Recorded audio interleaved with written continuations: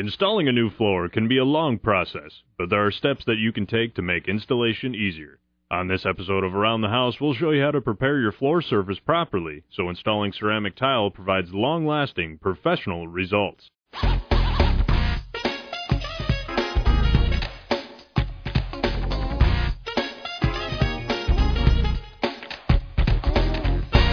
This project is part of a complete bathroom renovation that includes an expansion. New subfloor was put in the expansion, but before ceramic tile can be installed, the vinyl floor in the old section of the bathroom must be ripped out so underlayment can be laid.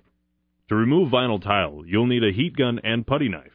The heat gun will loosen the adhesive and make it easier to lift the pieces from the floor. Use your putty knife to wedge under the tiles and slowly peel them up. Use a floor scraper to remove any tile adhesive that is left stuck to the floor. Once your old floor has been removed, sweep the area clean before continuing. Next, check your floor for low spots using a level. If parts of your floor are lower than others, use a floor patch and leveler to smooth everything out. If you're changing your floor from vinyl to ceramic, you will need to add the appropriate underlayment over the subfloor before you can begin. It is a good idea to dry fit all of your underlayment pieces before securing them to the subfloor. Measure your room carefully and lay your pieces in where they fit best.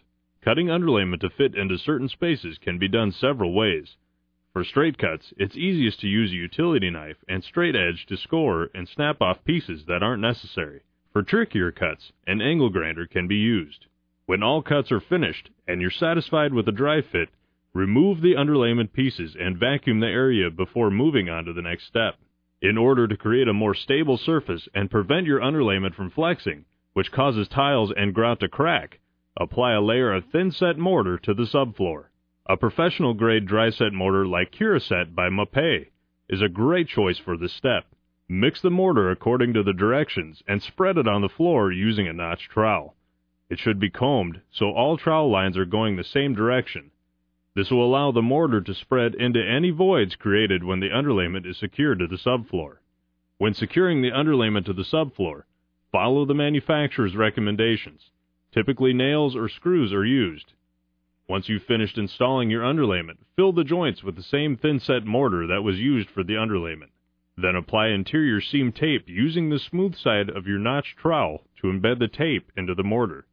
This can also be done with a margin trowel or putty knife. At this point, you'll be ready to lay your tiles. Normally, you would start from the center of the room, but because of the layout of this bathroom, the full tiles will be placed along the back and left wall, while cut tiles will go along the tub and be hidden behind the toilet and vanity. For more information on installing a ceramic tile floor, stop into your local Menards and talk with a friendly team member.